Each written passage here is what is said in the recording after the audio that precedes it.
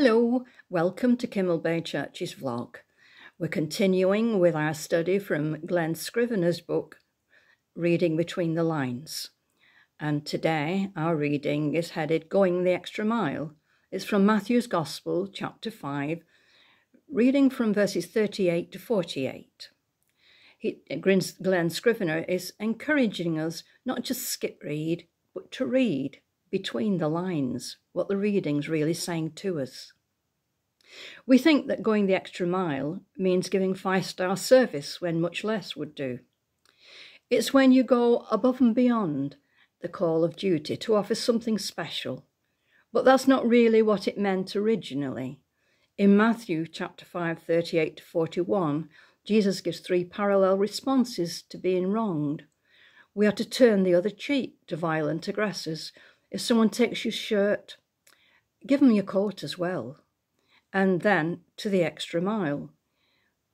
It's not hard to imagine in the first century Judea that the Roman soldiers compelled any Jewish passerby to carry whatever baggage they had a mile, ordering them.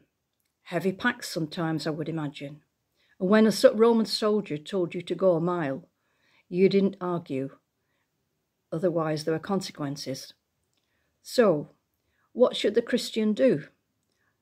They should say, our reading tells us, a mile. Tell you what, you look tired. Why don't I carry it 2 miles? I reckon you could do with a break.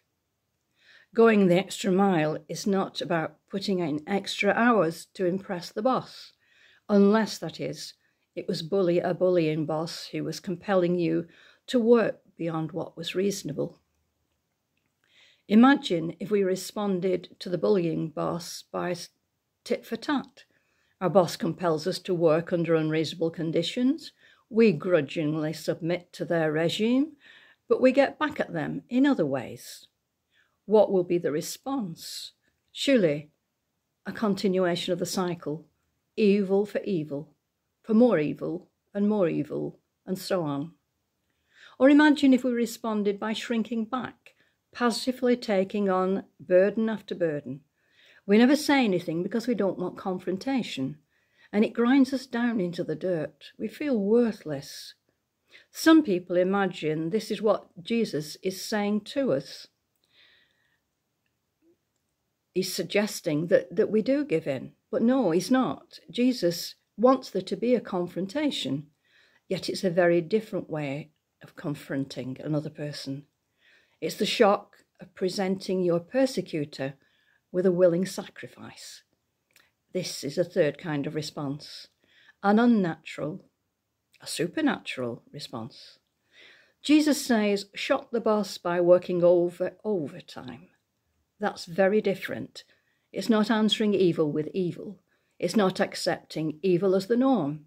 It's confronting evil with good. It's standing firm in unconditional blessing.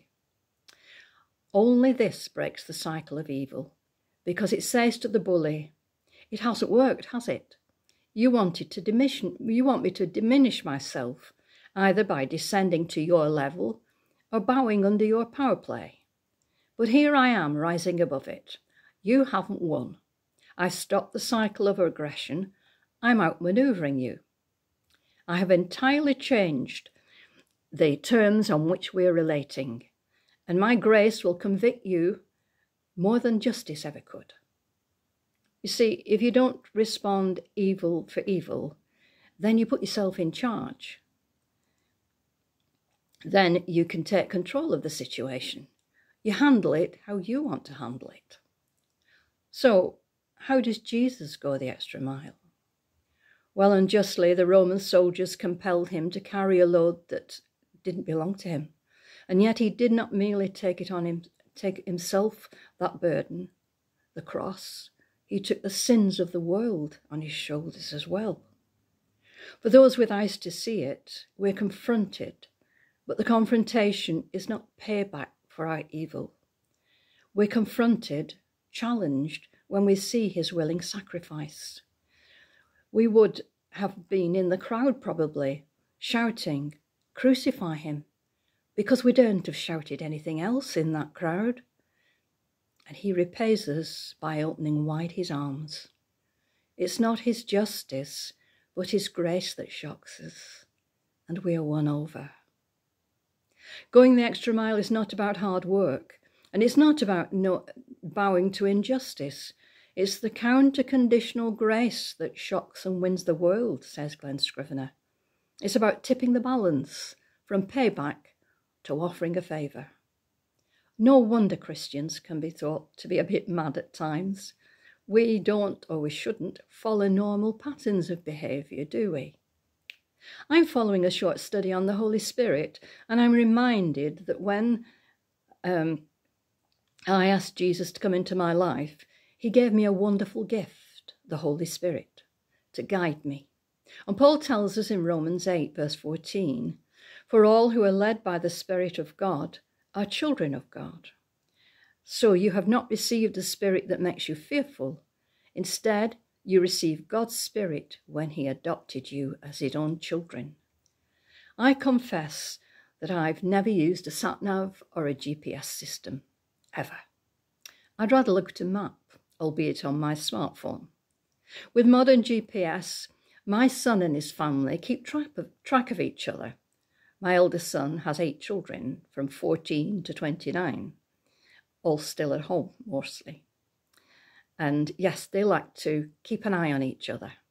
With modern GPS, my son can track exactly where they are, and they can track him too. I don't know whether many people would want this, because I suppose it depends where you're going and whether you want anybody to know, but they love it. God's GPS system is his Holy Spirit, living in us, guiding us, giving us courage to react when we are challenged and to act with a less challenging response. But also it means he's keeping an eye on us too. I once had someone who would try to goad me into an argument or a sharp response. I think so that they could eventually come back at me and say, "Oh, and you call yourself a Christian?" But my greeting always was, "Hi, how are you today?" And the surprise on their face was very rewarding. In the last few verses of our reading today, Jesus tells us that we should love our enemies and pray for those who persecute us. If you only love those who love you, what reward is there in that, says Jesus? Even pagans do that. You are to be perfect, even as your Father in heaven is perfect. That's why we need the Holy Spirit, his Holy Spirit, living in us. We can never do this on our own. Thanks for joining in. God bless you.